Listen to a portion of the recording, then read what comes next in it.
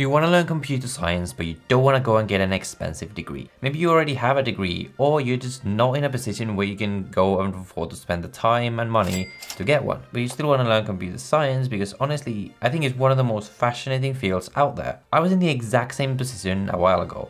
I have an economics degree, but I found that I really just hate economics. I really didn't want to go into economics as a career, but then I found computer science, but I couldn't really just go and get a new degree in computer science when I had just finished one. So I've lived my entire life believing that everything is figure outable. Anything you want to learn in this day and age, because of the internet, you can learn it.